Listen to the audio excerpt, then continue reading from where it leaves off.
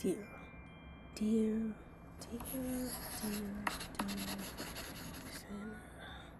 Okay, what should I say? Okay.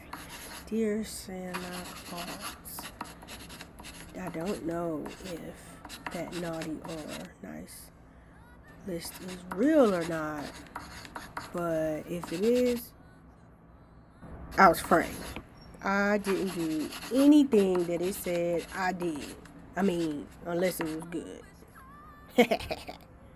And I didn't steal no car, and I didn't bring no roaches in my friend's house, and I did not break my mama's cake plate. I mean, who put a cake plate on top of the refrigerator anyway? You're supposed to be innocent until proven guilty, right? Right?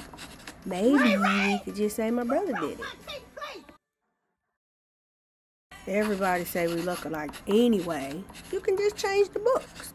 My mom will definitely believe it wasn't me if you tell her, RayRay! Ma'am!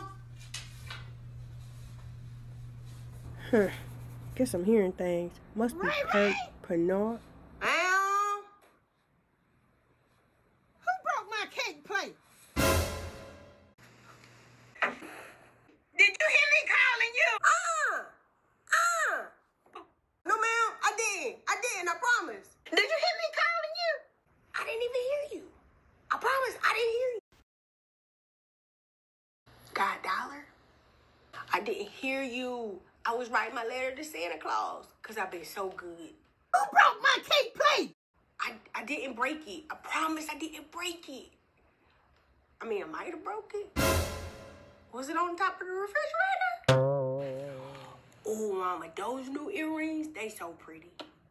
You so pretty. Are you tired? You want me to go get you something to drink? You look tired. You go get me a spit. Huh? For real? Like right now? And don't break it? Like a real one? But you just got work. Ain't you tired? My people don't even use switches no more. That's like capital punishment. That's child abuse, Mom. Please. You don't have to do it. I promise. It wasn't me. Have it long. Because you didn't have no business breaking my plate. Mama, no, please. Please, Mama, please. I'm sorry.